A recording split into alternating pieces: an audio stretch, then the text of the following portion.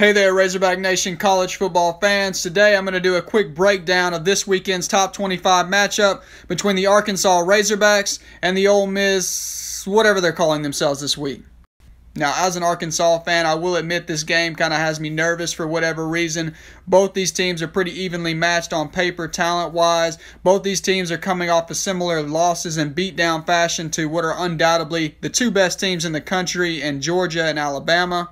So you would imagine both teams will come into this game pretty ticked off and with a sense of urgency and needing to bounce back this week.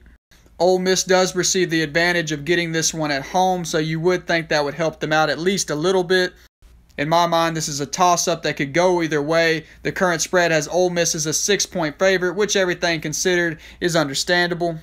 If you discount their two games last week against Alabama and Georgia, which I'm going to because those teams are just quite simply on a different level than everybody else, then Arkansas comes into the contest averaging about 33 points while surrendering just 14, and Ole Miss comes into the contest scoring about 52 while giving up roughly 21.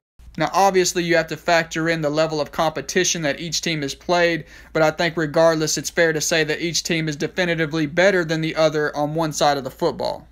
And I think it's clear that both of these teams have improved since last season's meeting between the two. Ole Miss's most glaring area of improvement is obviously on the defensive side of the ball. Last season, they might have had more success just setting mannequins out on the field because they could stop absolutely no one. This season, albeit only against Louisville, Austin Peay, and Tulane so far, they've at least shown that they can hold their own and that they're a cohesive unit that'll fly to the football. For Arkansas's biggest improvement, you'd probably have to point to both their offensive and defensive fronts. Once again, discounting last weekend's game against Georgia, they've really bullied all four of their other opponents in the trenches this season.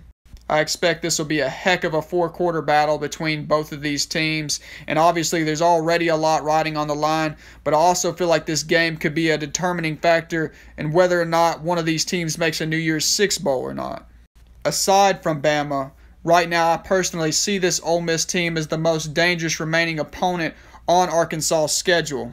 And if they can get this one on the road, I think the odds of them winning 8, 9, maybe even 10 games this season goes up drastically, and any of those marks would be phenomenal leaps in year 2 under Coach Pittman. Well, that's all the time I have for now, so thank you guys for your time. Please leave any thoughts or opinions in the comment section, as well as any suggestions you might have for me for future videos.